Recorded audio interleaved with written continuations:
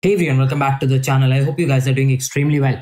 So in this video, we are going to learn about bipartite graph, and we are going to solve this using the BFS technique. So if you haven't watched the BFS video, go back and watch it out. So what is the definition of bipartite graph? It states if you can color the graph with two colors such that no adjacent nodes have same color. Like you are given a graph and you can take any two colors, black and white, yellow and green, any two colors in the world. And if you are able to color it with those two colors such that none of the adjacent nodes, or you can call them as neighbor nodes, have the same color. So for an example, if you see this particular graph, you see this, right? So let's take the color yellow and green and let's try to color it. So imagine I give this a color yellow. Definitely this is the adjacent node. I cannot color it with yellow color because the condition clearly states no two adjacent nodes have the same color. So I have to color this with green. So this is the next adjacent. I cannot color it with green. I have to color it with yellow. So I'll color that with yellow, and similarly green, yellow, green, yellow, green. And over here it will be yellow because the previous one was green. So this cannot be green. So this will be a yellow and this will be a green. And if you see, for this particular graph, I was able to color this particular graph with just two colors. Do you see that? Yes, I took two colors and I was able to color this graph with two colors. So thereby I can say that this graph is nothing but a bipartite graph. Yes, this graph can be called as a bipartite graph. Now let's look at the next example. Now if you see this example and I again take the same color, yellow and green, and I try to color, this will be yellow. This cannot be yellow, so it will be green. The next one cannot be green, so it will be yellow. Then it will be green, then it will be yellow, then it will be green. So if you go over here, this is green, so this cannot be green. So this will be yellow. Now, the moment you try to color this with green, because you cannot color it with yellow because this was yellow. So you have to color it with the other color, which is green. But if you try to color it with the other color green, you see that the next adjacent node also has a green. So you need to color it with yellow. But wait, this is having a yellow color. So you are somewhere in between where one of your adjacent nodes has a green, one of your adjacent nodes has an yellow. Thereby you cannot color it with any of the colors because the moment you color, any of the two nodes will have the same color. Thereby I can say this graph is not a bipartite graph. I hope that makes sense. Now, something to observe very deeply. We can always color a graph which is a linear graph. Imagine you're given a graph like this, linear graphs. Now these are called linear graphs which will never have a cycle, So you can always take two colors. Since they do not have a cycle, you can just go on coloring them. So linear graphs with no cycles are always bipartite, Remember this. They're always bipartite graph. Now, what is the next step? The next step is, but this is a graph with a cycle. But the cycle length, let's count the cycle length. The cycle length is 1, 2, 3, 4, 5, 6. So any graph with an even cycle length can also be bipartite. Very, very important. Any graph with an even cycle length, any graph with a even cycle length can also be bipartite. So I can say that any graph with an even cycle length can also be bipartite. So which graphs cannot be bipartite? Yes, any graph with a length of odd, if you count the length 1, 2, 3, 4, 5, any graph which has an odd length cycle can never be a bipartite. Any graph with odd length cycle can never be a bipartite. So if you're checking for bipartiteness and the graph is not a bipartite graph, then you can say that the graph has an odd length cycle. Thereby it is a non-bipartite graph. I hope the definition of bipartite is clear to you. So we are going to check for bipartiteness using the BFS algorithm.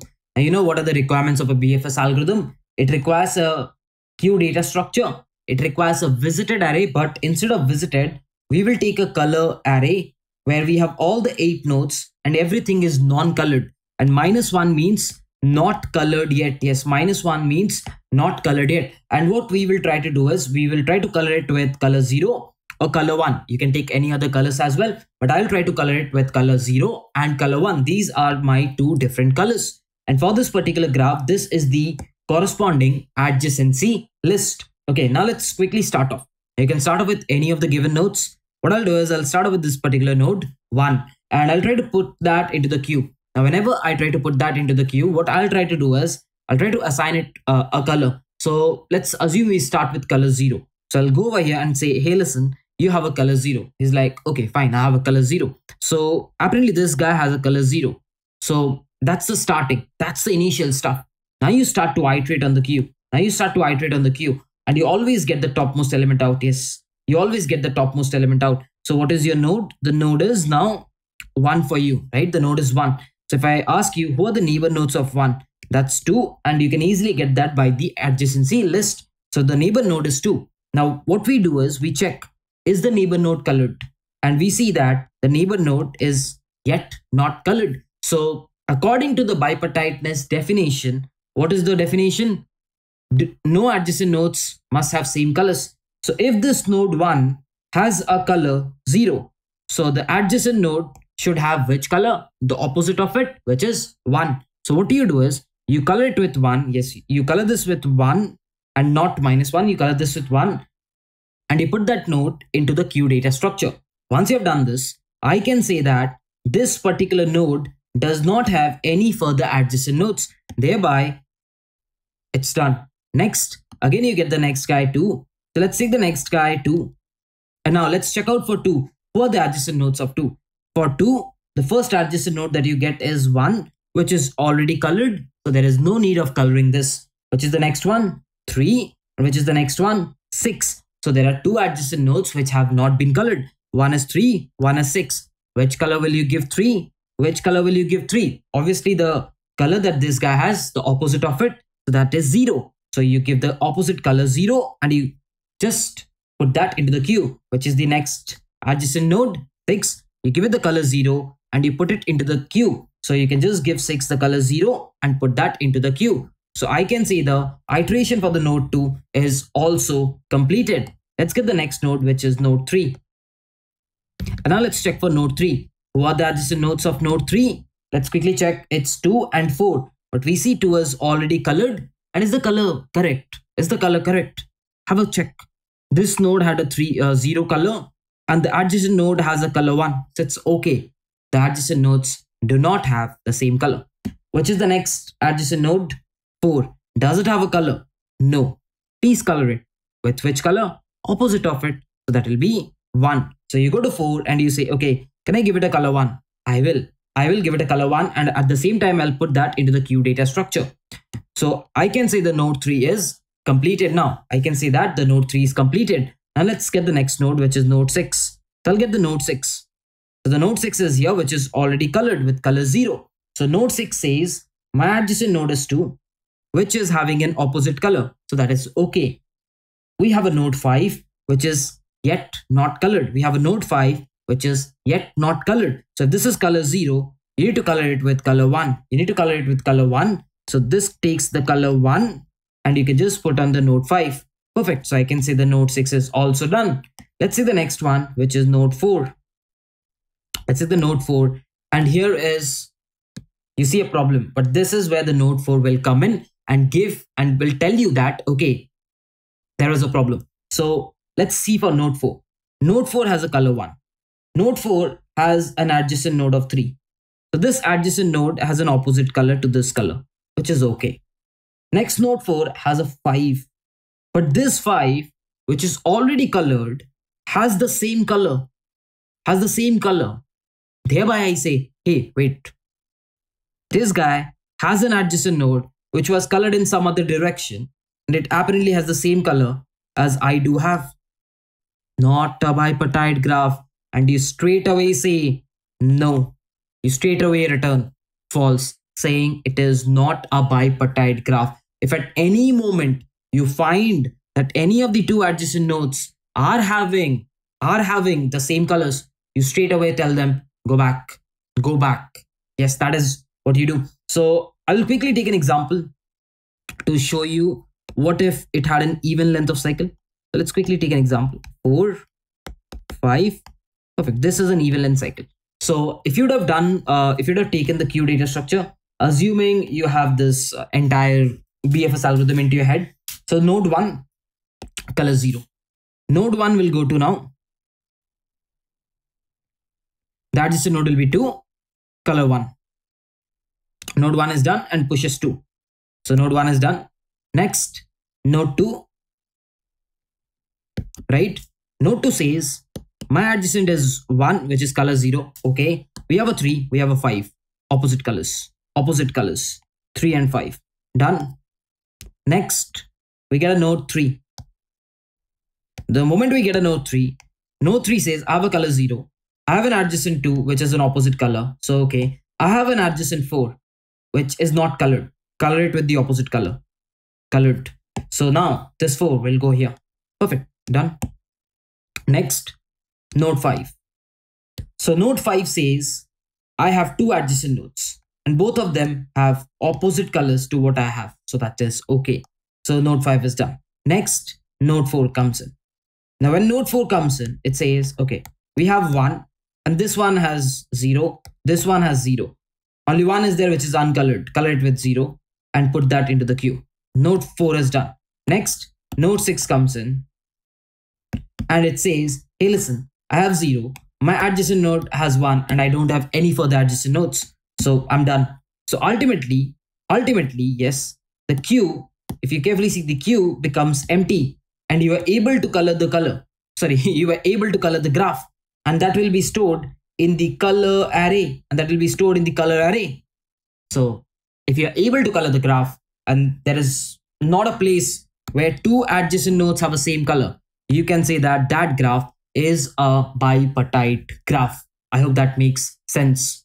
So you might think, okay, BFS did work, but what is the intuition? The intuition is very simple. It is brute force. Yes, it is brute force. What I did was very simple. I started by coloring it with 0. And whenever I found an adjacent node, I gave him an opposite color. At the next time, whenever I had someone with color 0, I give the adjacent nodes 0.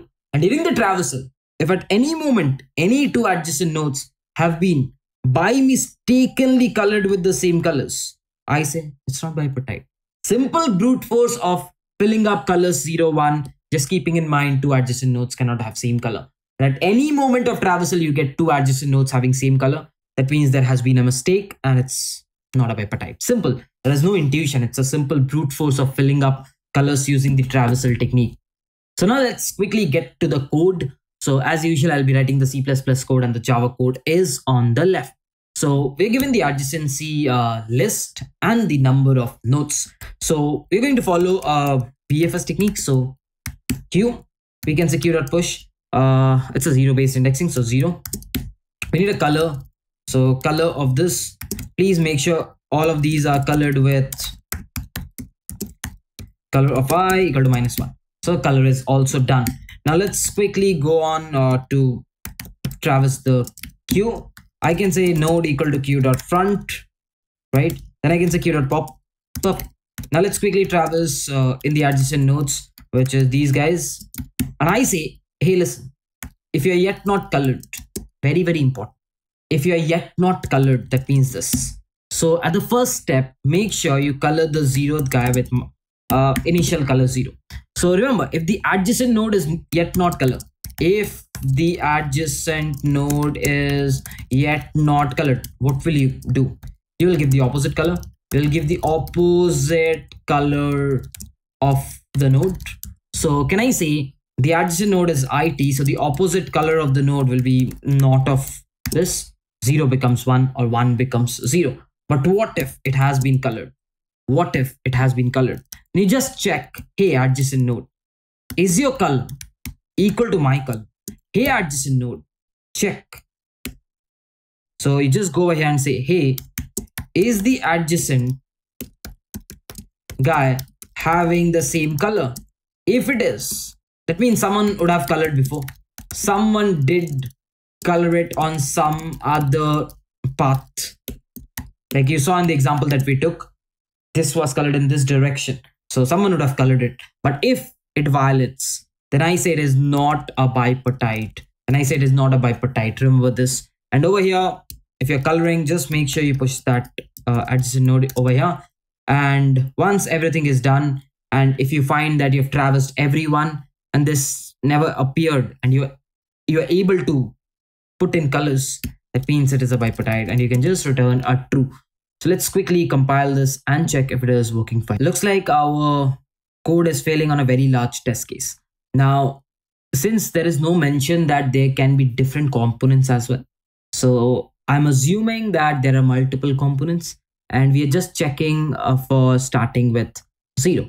So if you remember the components code, you just need to run a for loop. And if we are able to run a for loop, I think we should be able to check it. So public, or we can do it private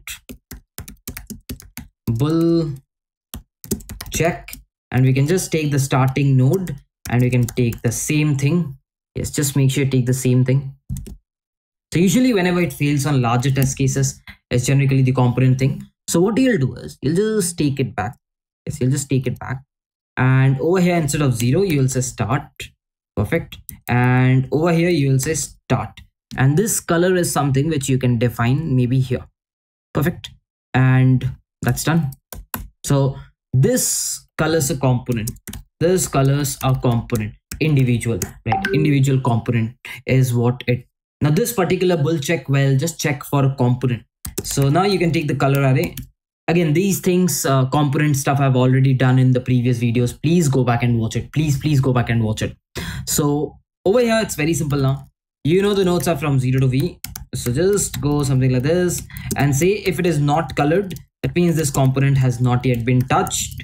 So check for the check with the node I and V adjacent and the color guy.